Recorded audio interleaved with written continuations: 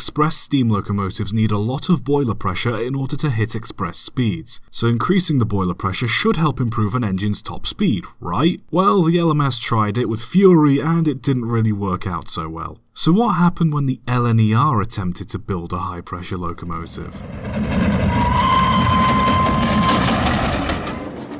The chief engineer at the time, Nigel Gresley, was impressed with the results of high-pressure marine boilers, the kind found on ships, and wanted to apply that to a steam locomotive. A custom boiler was ordered from a company specialising in marine boilers and was fitted to a standard Pacific frame, albeit with an extra set of trailing wheels at the back to accommodate for the extra weight. The boiler was capable of producing roughly 450 psi as opposed to the 200 psi a standard A1 boiler would produce. After it was built, it was tried on the LNER's non-stop London to Edinburgh service in 1930, managing to keep on time but steaming relatively poorly when compared to a standard fire tube boiler. Another issue was air leaking into the casing of the engine, which affected performance, but nobody could ever find the cause of the issue. It was trialled on and off for a while, but most tests eventually showed there were few advantages to the marine boiler design, with the engine performing about as well as the other express engines in the LNER's fleet. In 1936, the engine was given a modified A4 boiler that would fit the longer frames and a set of new cylinders. The engine was put into service and was reported to have worked fine. The engine still retained the extra axle under the cab, which came with the benefit of a more spacious cab for the driver and fireman. The engine never carried a name, only ever bearing the number 10,000. It was however nicknamed the Hush Hush due to its secrecy when being developed, and then later earned the nickname of the Galloping Sausage due to the bulging round shape of the boiler. British Enterprise was considered when it was first built, and British Rail considered the name Pegasus for the rebuilt version, but neither of these names were ever used. It served as an express engine and had very little in the way of accidents. Eventually it was withdrawn from service in 1959 and scrapped later that year. Like Fury built years before it, 10,000 proved that high pressure steam was not the way forward in rail locomotion. However,